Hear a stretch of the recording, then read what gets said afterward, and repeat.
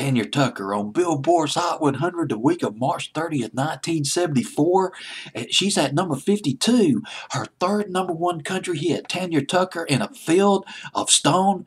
Well, it's actually the song's called Would You Lay With Me in a Field of Stone.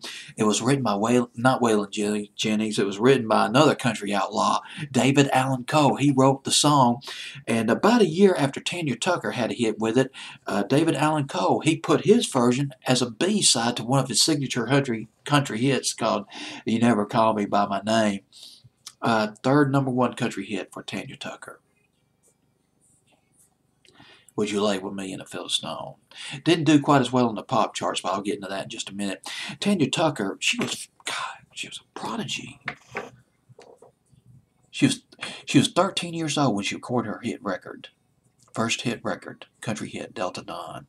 She was signed to the Columbia record by legendary producer Billy Sherrill, who's worked with Tanya Tucker, George Jones, countrypolitan producer of the first degree. He put Charlie Rich back on the map. Charlie Rich last hit, 1965, I believe, was Mohair Sam. He had some early 60s hits, like Lonely Weekend, but they were not real big. But in the 70s, when Billy Sherrill started producing him, Charlie Rich hit it big, Behind Closed Doors, and Did You Happen to See the Most Beautiful Girl in the World? Massive hits from Charlie Rich in the 70s.